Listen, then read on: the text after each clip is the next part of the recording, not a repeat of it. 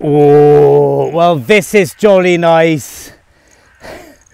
It gave a sound as well, like it should have been. It was a real ding, ding, ding, ding, ding. And it's a lovely, chunky little Roman coin. I think it's a Dupondius, because of its thickness. And I can read on the outside quite clearly. I found a few of these recently. It's Antoninus Pius. Antoninus Pius. And I don't know what's happening on the back, because ones I've had before of his have had a goddess, Salus or Pax or someone, but this is someone seated.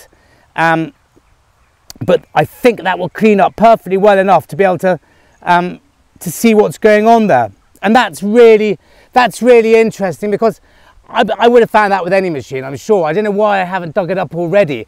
I've found several modern coins, 20p's, 50p's, a pounds, which the only reason I haven't found them already is because I haven't dug them on purpose. I know that they're modern coinage. And when I've been here in the past, I don't want to dig modern coinage, I want to dig things like this. But that would confuse, I must admit. But it's an absolute belter. I mean, it's completely beautiful. And as I said, a little bit of a surprise, because if I am finding Roman coins up here, they tend to be 4th century, little 4th century bronzes. And this isn't a 4th century bronze. Antoninus Pius was, I think, 130 AD, something like that. He was the third of the 5 good emperors after Nerva and Trajan. And then following him, he adopted Hadrian, I think, who in turn adopted... No, he was the 4th of the 5 good emperors. He was adopted by Hadrian, and in turn he adopted Marcus Aurelius, who then decided that it would be a great idea to start letting bloodlines do the job again, rather than capable adopted sons, and then you get Commodus. And if you don't know what happened there, read up about him. He was a disaster.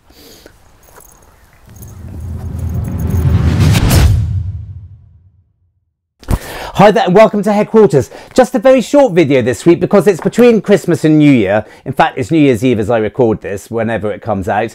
And I just don't have time to do a full video. But there will be one back next week. I've got Tasky and the boy outside playing in the garden, and I'm on sole duty looking after the pair of them. So I've just got, my time is better spent elsewhere. But we will have a proper video next week. But what it does mean is it gives me a chance to talk about this coin. Now, I didn't find much else for that day, so I couldn't make a sort of proper beefy video out of it. But now I got the chance to talk to you about it because it's a really, really cool coin for lots of different reasons.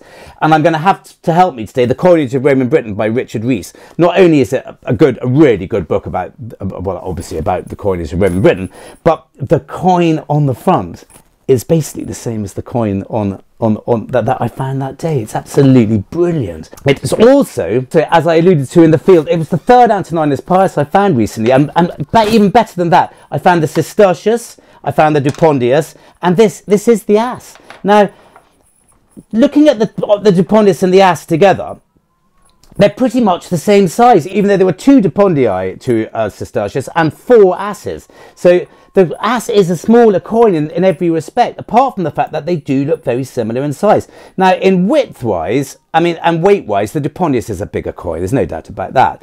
But they, you know, I don't know so much about sort of back in the day, but these days it can be very hard to tell the difference between the two, especially if the Dupondius is slightly, gosh.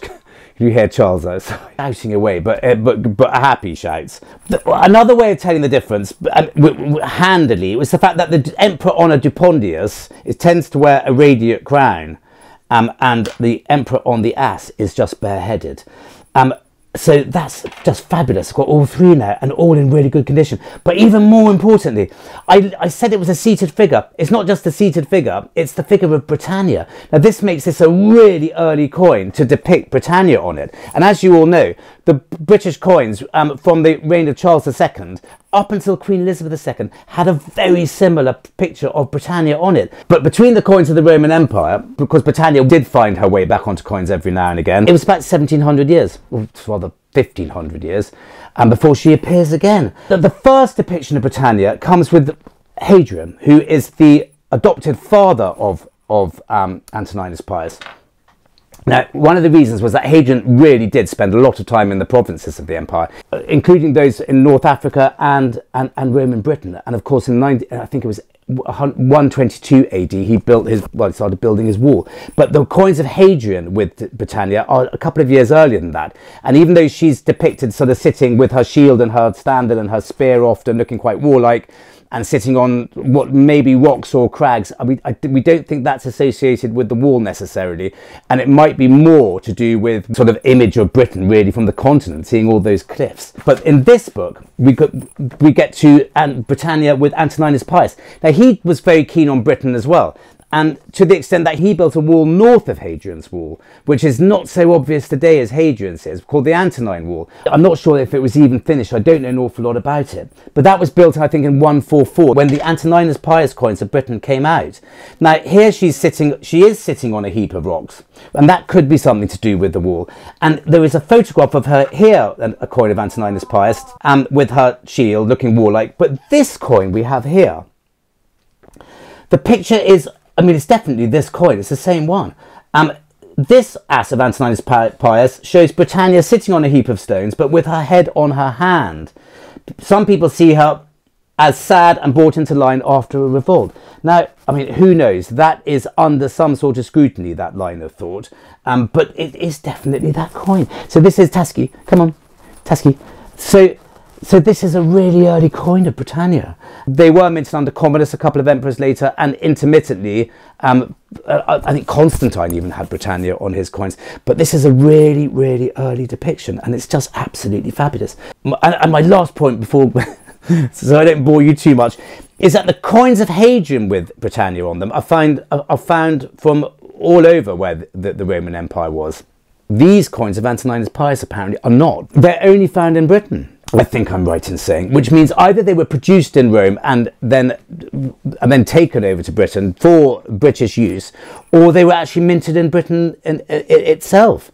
Again, we're not absolutely sure, but that just makes this a really special coin. And even though we can see Britannia fairly clearly, and there's Britannia very clearly written on the legend there, she's not in such good condition, but I can see the rock she's sitting on and her head on her hand. The actual portrait of the emperor himself is a cracking one. So these three coins together are just absolutely wonderful. I mean, I just feel really, really lucky sometimes. Thank you very much for listening to that. And I've got to go and deal with the boy and Tasky. But next week we'll have a proper video. Happy New Year for tonight. Whenever you're watching it, this is New Year's Eve now. And see you next time.